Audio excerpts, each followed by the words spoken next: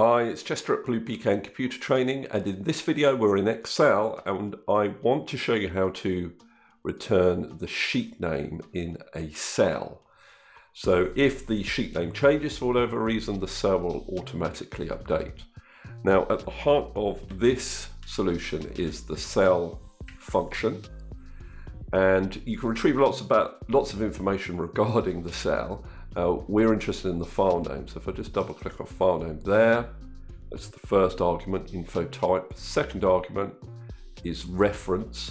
Now if I don't use that, it will just assume the current cell, so that's absolutely fine. But to be honest, any cell on the sheet will do, but the current cell's fine. And what you can see is it's returning the full path of this particular file. It won't return that if you haven't saved the file, so you must save it first before you try and do this. Now that's fine, but we only want the actual sheet name rather than this path.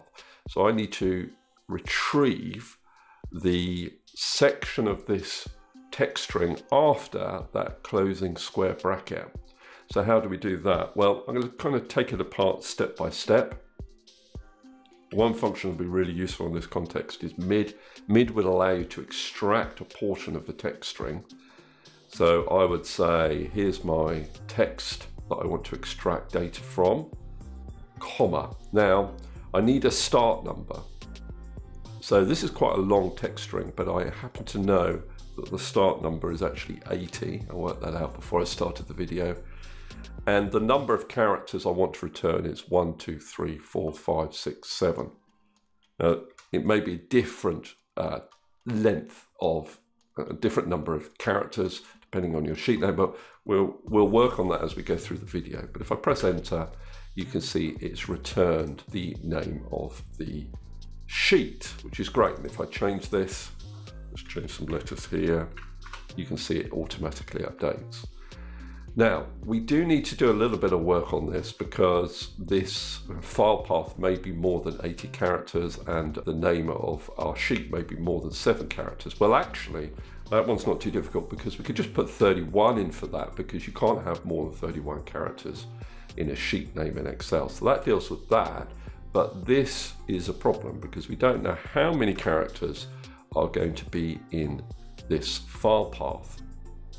But if we can find the position of our close square bracket, we will know how many characters are in the file path. Now to do that, we can use the find function. And what we're going to do is we want to find the close square bracket. Notice how I put that in quotation marks.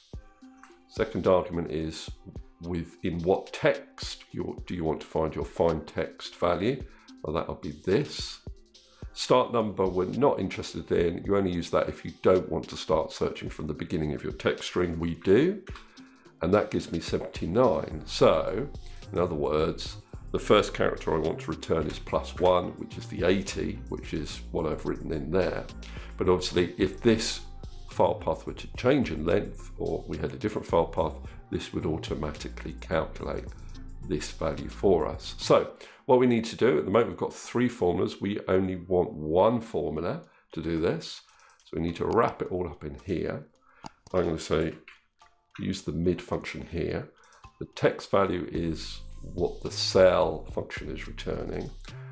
The start number we'll use the find function for. Find text.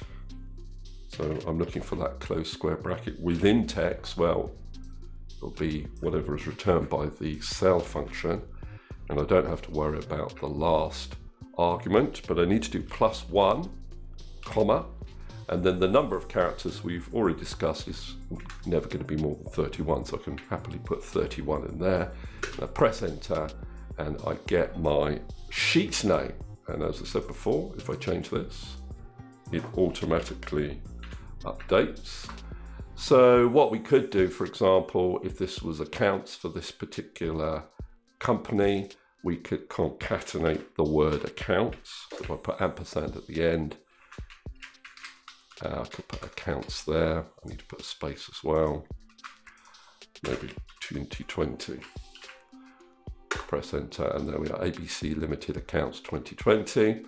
And I could copy this formula over to other sheets. I'll copy that over to here.